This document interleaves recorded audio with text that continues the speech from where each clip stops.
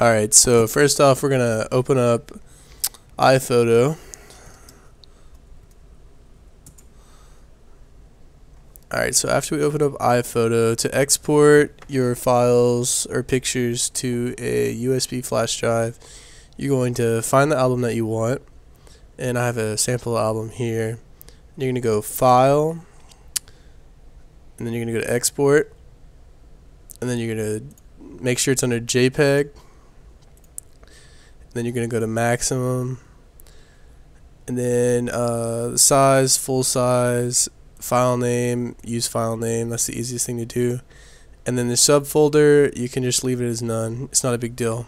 And after that you're going to click Export, and then you're going to find your USB flash drive, click OK, wait for it.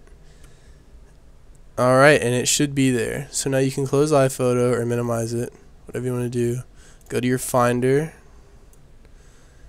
Alright, so your Finder pops up. Now you're going to go to your flash drive, and they all should be there in separate files instead of just saying iPhoto library. So that is how you add photos to a flash drive in separate files.